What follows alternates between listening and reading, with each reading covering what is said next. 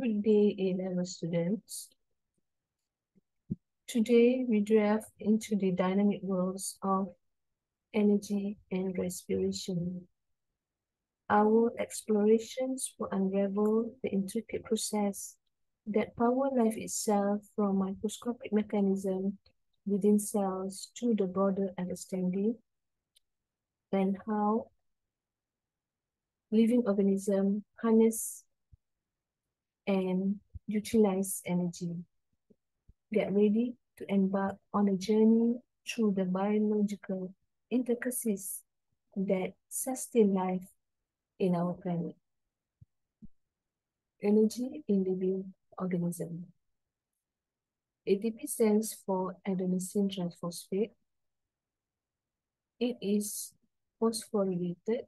It has similar structure to nucleotides that make up RNA, but it has 3 phosphate groups attached to it. ATP is used as energy currency in all living cells. When its molecule hydrolyzes, losing one phosphate group, some energy is released and used by cells. In this process, adenosine triphosphate converted to adenosine diphosphate.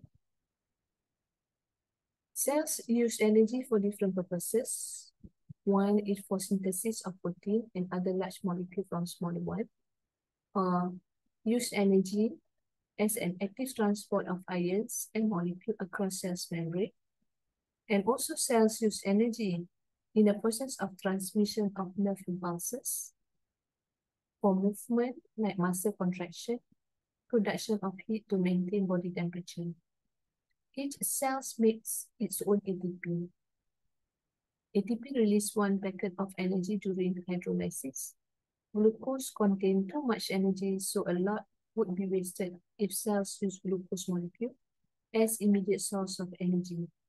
And all cells make ATP during respiration. Respirations, all cells obtain usable energy through respiration. Respiration is oxidation of energy containing organic molecules such as glucose, known as respiratory substrate. The energy released from this process is used to combine ADP with inorganic phosphate to make ATP. Respiration consists of aerobic or anaerobic. In both cases, glucose or another respiratory substrate is oxidized. In aerobic respiration, oxygen is involved and substrate oxidized completely, releasing much of energy. Meanwhile, in anaerobic respiration, oxygen is not involved and the substrate is only partially oxidized. Only small proportions of the energy is released. Let's look into different types of process. Coenzyme is the respiration involved coenzyme called NAD and FAD. A coenzyme is a molecule which is required for an enzyme to catalyze a reaction. Coenzymes are reduced, meaning that it will add hydrogen and reduce NAD during a respiration process. Meanwhile, aerobic, glucose and other respiratory substrate is split to release carbon dioxide as a waste product. The hydrogen from glucose is combined with atmospheric oxygen, and this releases a large amount of energy which is used to drive the synthesis of ATP. Meanwhile, glycolysis is the first stage of respiration. It takes place in the cytoplasm, and a glucose hexose sugar molecule is phosphorylated as 2 ATP donate phosphate. And it produces a hexose biphosphate molecule which is split into 2 triphosphate molecules. Each triphosphate converted to pyruvate molecule, and this involves the removal of hydrogen which taken by coenzyme NAD, and removal of hydrogens is oxidation reaction. During this process, triphosphate are added to ADP to produce small yield of ATP. And overall, 2 molecules of ATP are used and 4 are made during glycolysis of 1 glucose molecule, making a net gain of 2 ATPs per glucose. Let's look into the process of glycolysis, the Krebs cycles, and electron transport. Cell respiration is a process by which cells extract energy from nutrients from what you eat, typically glucose, and convert it into ATP, adenosine triphosphate, which serves as the primary energy currency of cells. So the process occurs in three main stages, which is glycolysis, the Krebs cycles, and the electron transport. Glycolysis takes place in the cytoplasm, whereby glucose is broken down into two molecules of pyruvate and generate a small amount of ATPs and NADH.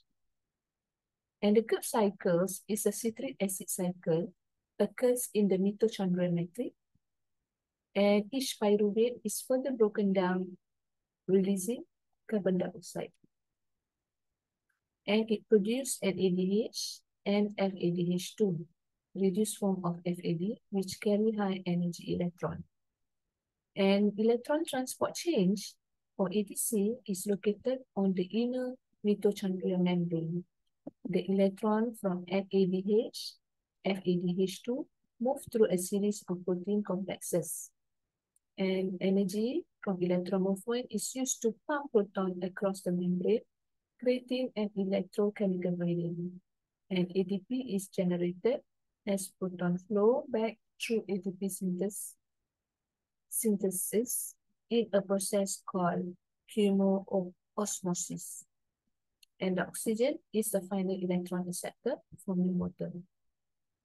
As an overall, cells respiration maximize the extraction of energy from glucose, yielding a significant amount of ATP. The complex oxidation of one molecule of glucose in aerobic condition result in the productions of about 38 ATPs molecule. And anaerobic respiration in the absence of oxygen involve different pathways like fermentation and yield fewer ATP molecule. This is a process of anaerobic respiration. Try to explain when there is an absence of oxygen, prevent the conditions of oxidative phosphorylation. Without oxygen as the final electron acceptor in the electron transport chain, the process comes to a halt.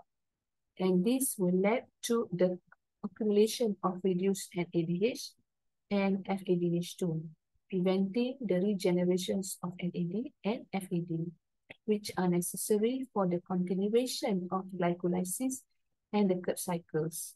Consequently, these central energy producing pathways are disrupted, and cellular ATP production is significantly reduced. Let's look into the process of lactate pathway, ATP yield in aerobic and anaerobic respiration, respiratory substrate, and respiratory cohesion. Lactate pathway in mammals, the pyruvate is removed by converting it to lactase. The lactase that is produced usually in muscles diffuses into the blood and carried in solution in blood plasma to the liver. The existence of oxygen allows liver cells to convert it to pyruvate. Extra oxygen required after exercise has finished, and this is known as oxygen debt. When the exercise is finished, oxygen is available again. Some of pyruvate in the liver cells is oxidized through the Lin reaction, the Krebs cycles, and the electron change. Some pyruvate is converted to glucose in liver cells. Glucose is released into the blood or converted to glycogen and stored.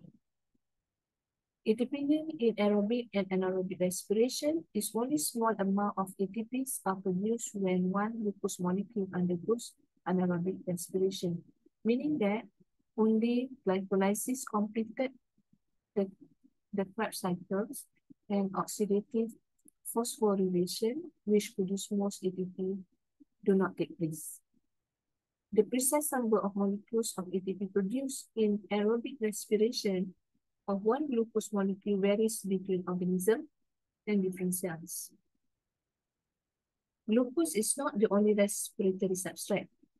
Carbohydrate, lipids, protein can be used as respiratory substrate.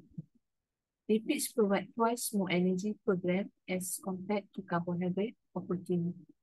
And also lipid contain more hydrogen atoms than carbohydrate and protein molecules. Hydrogen is very important, is a very useful, and it is used to generate ATP. Many cells in the human bodies are able to use a range of different respiratory substrates. Like brain cells can only use glucose, heart muscles preferentially uses fatty acid. So the respiratory equation is actually measuring the volume of oxygen. Is a good idea of which respiratory substrate the cell in an organism are using. So the formula to calculate the respiratory equations is volume of carbon dioxide given out divided by volume of oxygen taken in. And you can get RQ for different substrate undergoing aerobic respiration. Like carbohydrate, RQ is equal to 1, lipid RQ equals to 0.7, and protein RQ is 0.9. So the value stated here is for aerobic respiration, yeah? And if a cell of an organism is respiring anaerobically, then no oxygen is being used. With that being said, that's all for today's presentation. Hope this presentation will help you giving the ideas about energy and respiration. And please don't forget to subscribe to Jones Danila YouTube channel. Hope to see you in the next presentation.